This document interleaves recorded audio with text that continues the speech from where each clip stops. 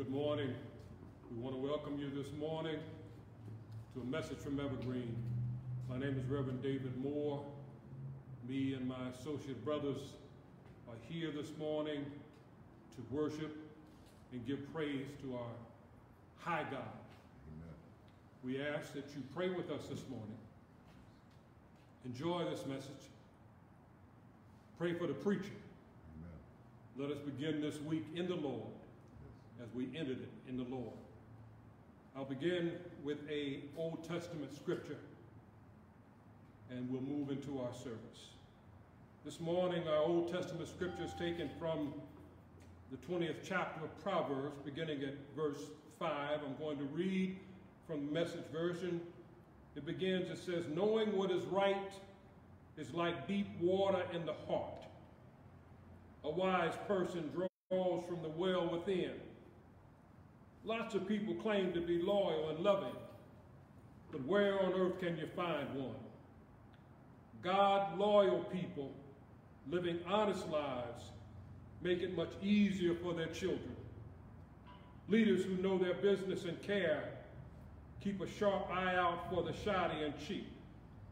For who among us can be trusted to always be diligent and honest? This is our word from the Old Testament. May the Lord add a blessing to the hearers, the readers, and the doers of His holy word.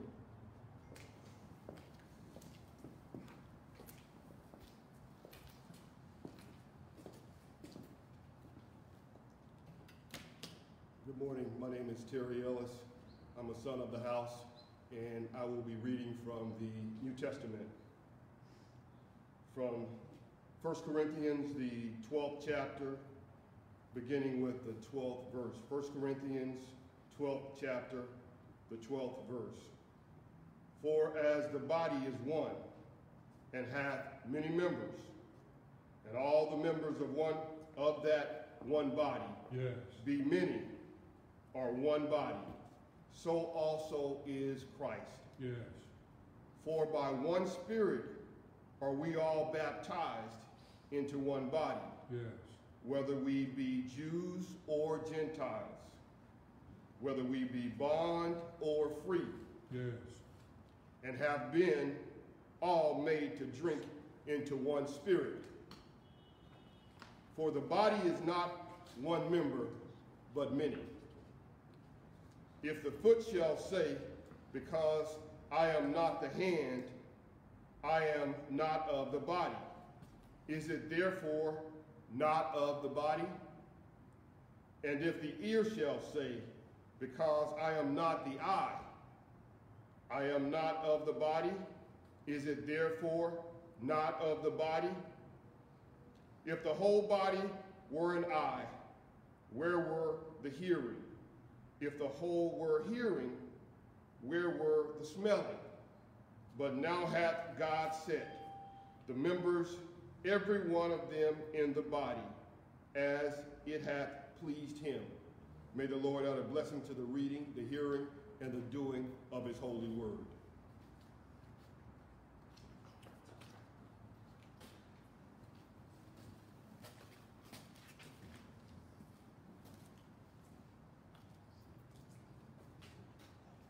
Good morning, each of you.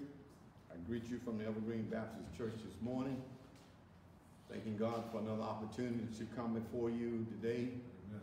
With words of wisdom, words that may feed you throughout the rest of the week. Yes. So I ask you to bow your heads and pray along with us as we pray this morning.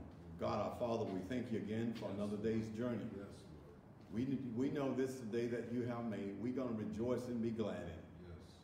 Someone said, I was glad when they said unto me, let us go into the house of the Lord. This is none other than the house of the Lord. Yes. And Lord, we are so thankful that you brought us here another week's journey. Yes. Another Sunday morning. We come here to worship and praise you. Yes. Because you tell us when praises goes up, we believe blessing will come down. And we know that those of you who tuning in right now, we know that you stand in need of a blessing. Yes. That only God can give. Yes. And we pray that you pray along with us for the preacher of the hour. Yes. That he'll bring words of encouragement, words of joy, words of deliverance to you today, that your soul might be filled with goodness of the Lord. Yes, Lord. So, Lord, I pray that you just be who you are. You are God above every God. Yes.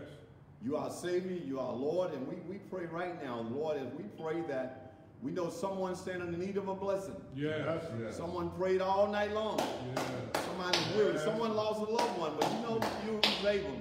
Yes. We know that you're a doctor in a sick room, and we know that you're a healer.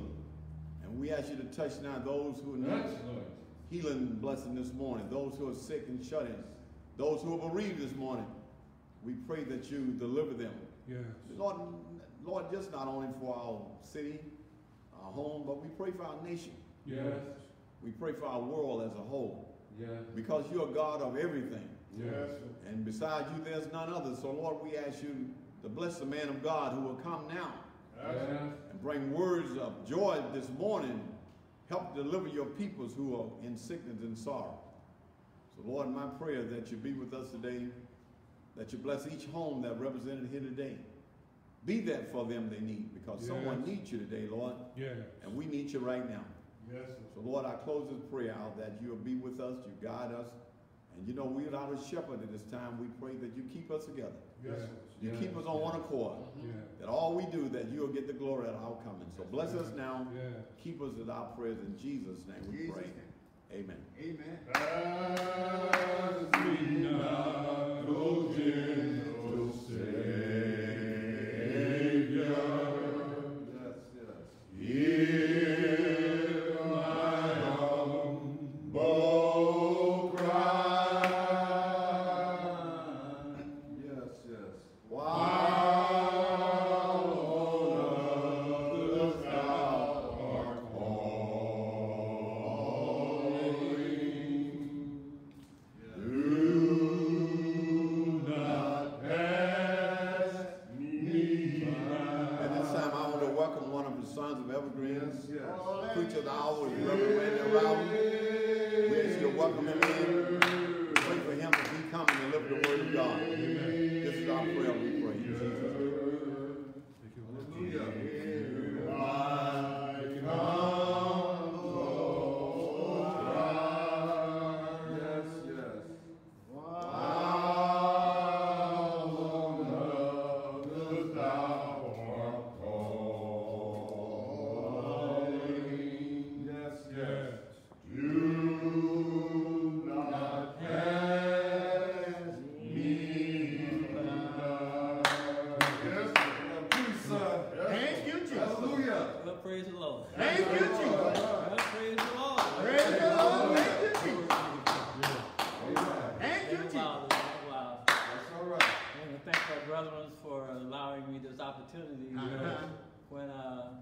Associate ministers had to step up and take over in the absence of our pastor.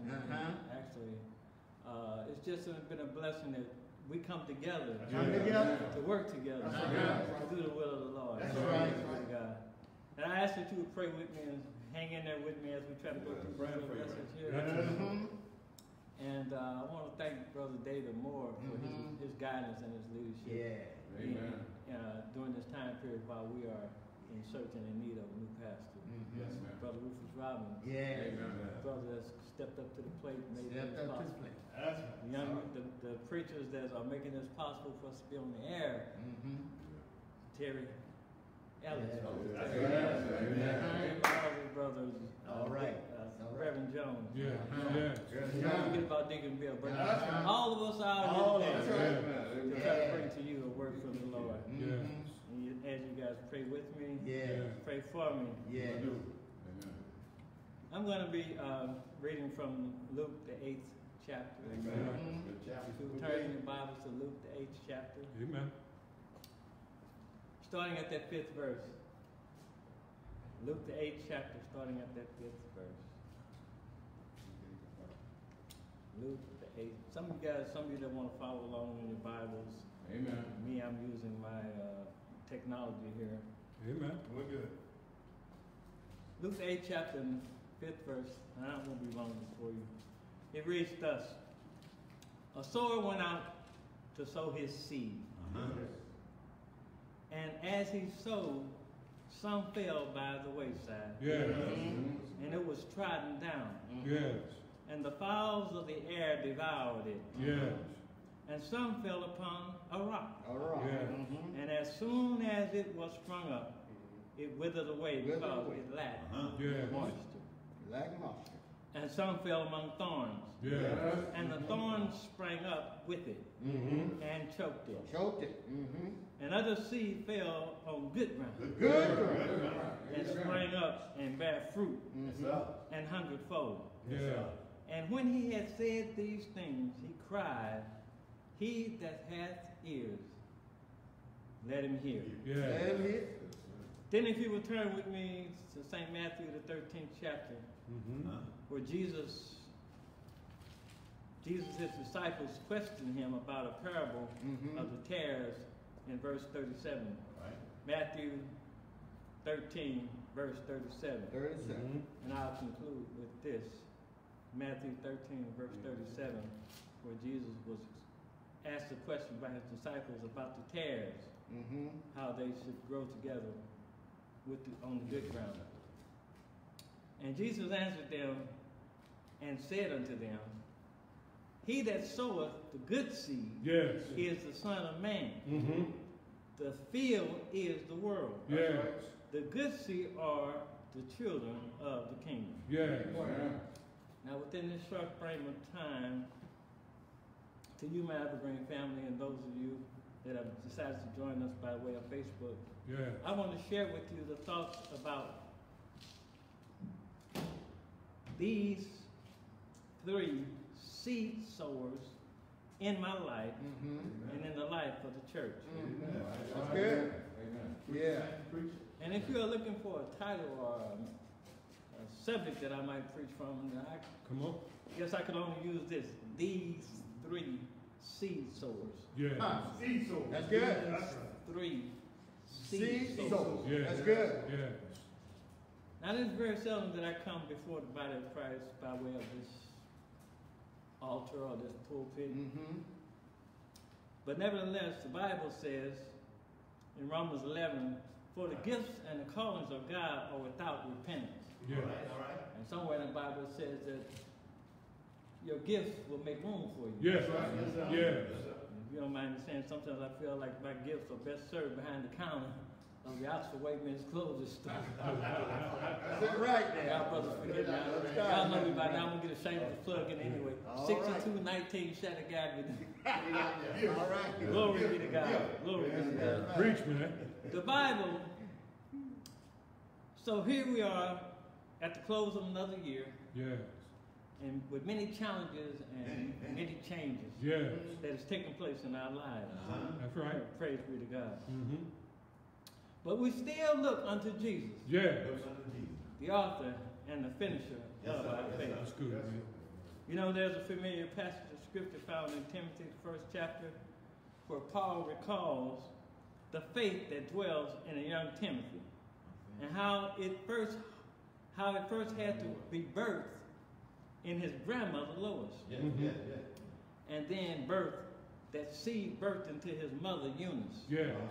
So that the transference of faith, that seed can dwell richly in young Timothy. Yeah. Yeah. This exemplifies how the seed of faith dwells in us. Amen. Amen. So therefore, Evergreen, can I talk to Evergreen just for a Talk to minute? him. Evergreen, like Paul writing to Timothy, never forget the seed of faith, Yes. the transference of that seed given to you by those who have gone on before us. Amen. Paul says to stir up the gift Yeah. that is within you, and to show forth the goodness and mercies of God, but through His saving grace and our Savior Jesus Christ. Yeah. In the beginning, God created the heavens and the earth. Yes, it is. Verse 12 of Genesis 1 says, "And the earth brought forth grass, and herb yielding seed after its own kind. Yes. And the tree yielding fruit, whose seed is in itself after its own kind. Yes. And God saw that it was good." Yes. The Bible says, "For we have this hidden treasure in earthen vessels, that the excellency of the power of God may be of God and not of us, we ourselves." The sower went out to sow his seed, out of the trunk of his car. Now you go with me on this. In the form of a portable pulpit with the hopes of someday, in God's own time, he, speaking of Reverend Dr. Pastor J.L. Richard, who would find a permanent place to lay down a foundation for his church.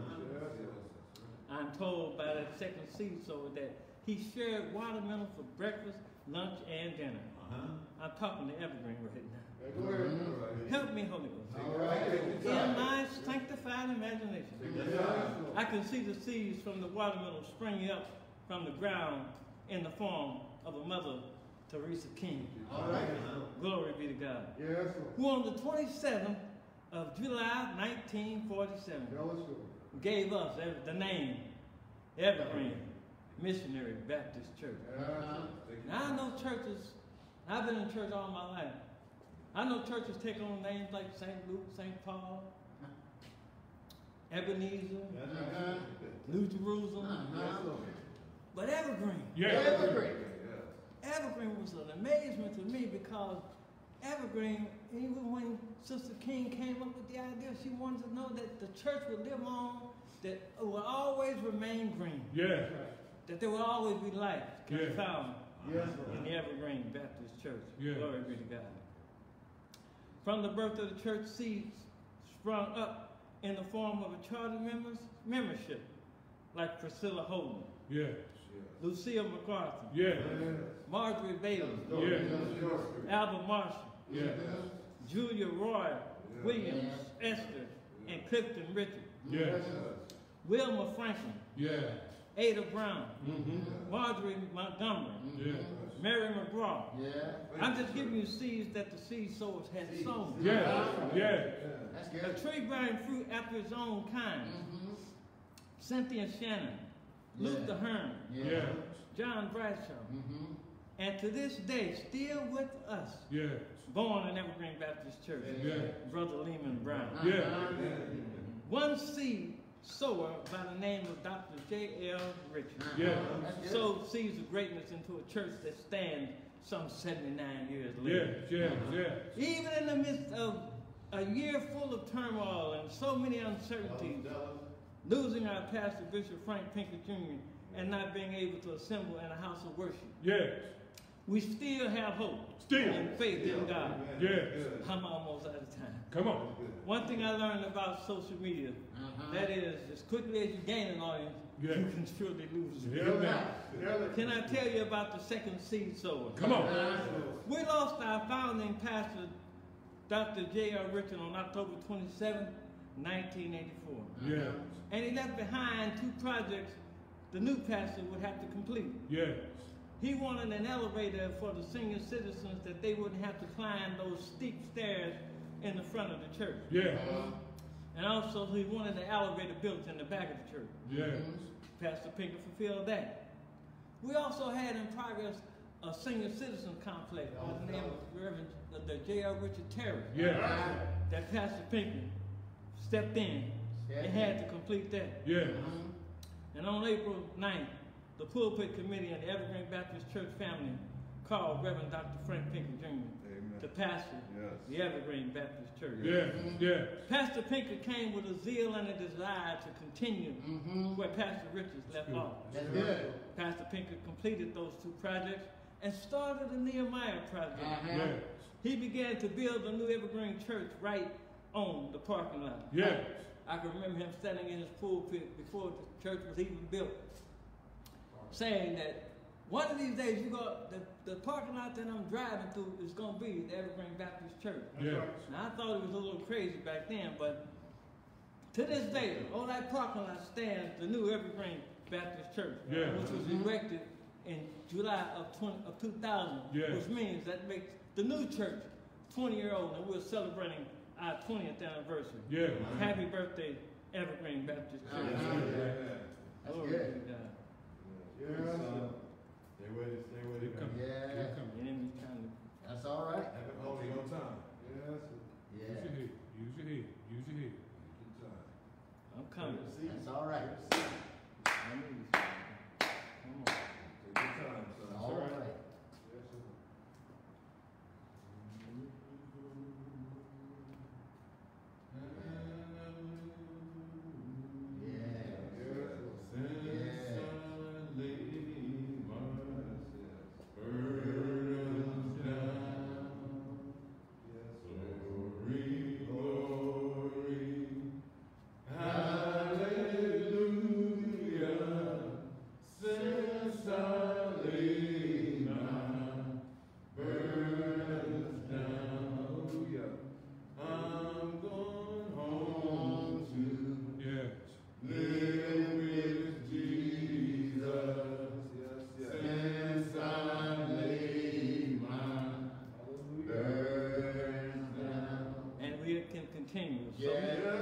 So here's what I wanted to tell you in conclusion.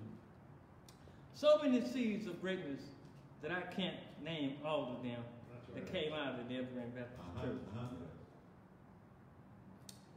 The members of Evergreen became a beacon of light to a dark world. In Hebrews, the 12th chapter says, Wherefore, seeing we are compassed about with so great a cloud of witness, and cannot call the roll. Mother LaMelle, Mother Irene Cooper, Mother Myrtle May Marshall, Mother Rose Mayfield, Sister Ernestine Williams. And she would say, we're going to deal with this. My godmother, Mother Homer Lee Tucker, who nudged me one Sunday night when I sat by her, and she didn't say not tomorrow might be too late, but she said this evening, right now, might be too late. And I found myself getting up, joining the Evergreen Baptist Church. Came to Jesus as I was. Wearied, wounded, and sick. I found in him a resting place. And he has made me glad. I joined the choir under the leadership of the President William Christmas. And I can't forget the recording secretary who took me in, Sister Lois Jean Chambers. I was a part of the young adult choir under President Geneva Harris and President and Vice President Marvin Jefferson. I soon began to be president myself. I was surrounded by great men that nourished the seed within me. Reverend John Allen McBride.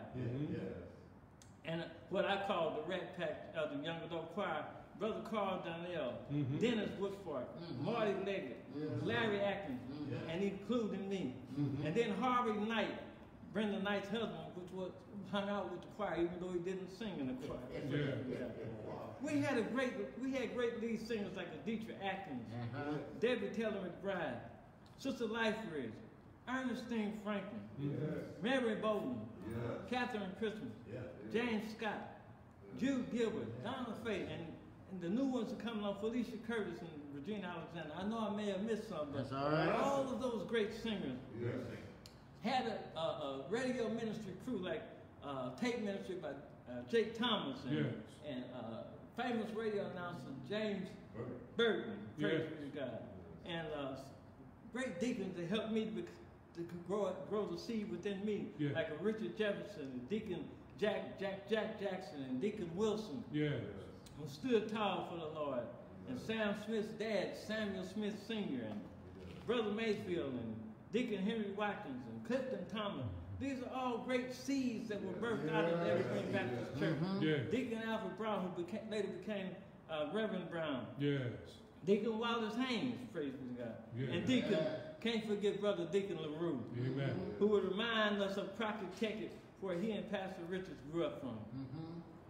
Preachers like Michael Moore and Wayne Johnson, gone on to pastor, and Aaron Anderson, and Harold Pierre and Keith Williams, and associate ministers like Brother Arnett and Preacher Heath and Brooks and Long and Turner and Scott and Watkins, praise be to God, and Hemingway and Terrence Johnson. So many from one seed. Let me hurry to a close, if you don't mind. If I can tell you about this last seed sower.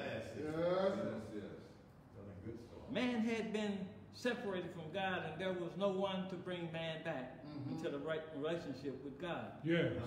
But for the Son, who, being in the form of God, thought it not robbery to be equal with God, but made of himself no reputation, and took upon him the form of a servant, and was made in the likeness of men. And being found in fashion as a man, he humbled himself. He did. And became obedient unto death, even the death of the cross. Wherefore God has exalted him, highly exalted him, and given him a name which is above every name. That at the name of Jesus, every knee shall bow, and every tongue shall confess. And every tongue shall confess that Jesus is Christ, to the glory of God. So when life has beaten you down, and all has been broken in your life. COVID-19 has taken your loved one. Friends have abandoned you. Look, you may have lost a job. May even have lost your way. But don't look to 45 or Biden to fix your problem. Look unto Jesus. To look unto the last seed sower. The one who can save you, can deliver you from out of all your troubles. Looking unto Jesus, the author and the finisher of our faith. God bless you and God keep you. Amen. All right, sir. Praise God. Amen, and thank God. Yeah. We certainly want to thank Reverend Randy Rowden for that message, the sword and the seeds, based on the history of Evergreen Baptist Church. Amen. We had pastors which came through and sold the word, Bishop Pinker and J.O. Richards, and we see the fruition of it. Amen. The church has certainly bear fruit, and we stand on this corner and bear and preach the gospel of Jesus Christ. So now at this time, we want to extend the invitation to discipleship. There may be someone out there who doesn't know Jesus Christ in the pardon of his or her sins. The Bible says, while we were yet sinners, Christ died for us, the ungodly. Amen. And in case you didn't know it, man is in need, and woman too, of a Savior. Amen. And this is the message that we bring, that if thou shalt confess with thy mouth the Lord Jesus and believe in thine heart that God has raised him from the dead, thou shalt be saved. For with the heart man believeth unto righteousness, and with the mouth confession is made unto salvation. Is there one of you on this afternoon who would commit your life to Jesus Christ? He says, though your sins be as scarlet, Christ's blood will wash them whiter than snow. And if he saved me, I know that he will save you also. So we pray that you would keep that in mind, and we admonish you to just get into any sound doctrine, Bible teaching church if you made that decision for Jesus Christ. All you have to do is say, repeat this prayer: Lord, I acknowledge I'm a sinner. I'm in need of your grace. And would you please come into my heart and save me and join a good, solid Bible teaching church? Should you decide to be a part of Evergreen Baptist Church, amen, 408 West MacArthur Boulevard in Oakland. You can call on Monday, 510-654-2976. Call on tomorrow, 510-654-2976. and leave a detailed message, and we will promptly return your call. Amen. And before we dismiss, I just want to acknowledge we do have bereaved in the house of Evergreen. Amen. Sister Bowler lost a couple of relatives back home in Arkansas. Brother Cook lost a relative, and Sister Alexander also. And if I missed anyone today, please let us remember to keep our bereaved in our prayers. Let us keep our sick list and our prayer list in our prayers. And let us keep Evergreen in our prayers. Amen. And God bless you.